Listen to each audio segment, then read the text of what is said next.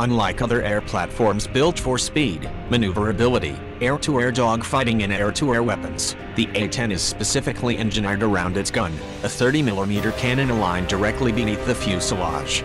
The gun is also called a Go-8/A Gatling gun. Known for an ability to keep flying after taking multiple rounds of enemy machine gun fire, land and operate in rugged terrain, destroy groups of enemy fighters with a 30mm cannon and unleash a wide arsenal of attack weapons. The A-10 is described by pilots as a flying tank in the sky, able to hover over ground war and provide life-saving close air support in high-threat combat environments.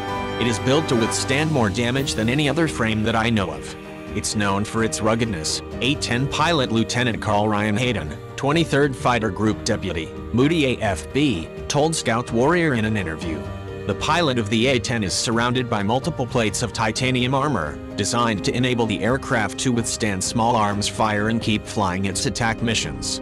The A-10 is not agile, nimble, fast or quick. Haden said it's deliberate, measured, hefty, impactful, calculated and sound. There's nothing flimsy or fragile about the way it is constructed or about the way that it flies. A-10 Thunderbolt II, affectionately known as the Warthog, has been in service since the late 1970s and served as a close air support combat aircraft in conflicts such as the Gulf War, Operation Enduring Freedom, Operation Iraqi Freedom and Operation Allied Force in Kosovo, among others.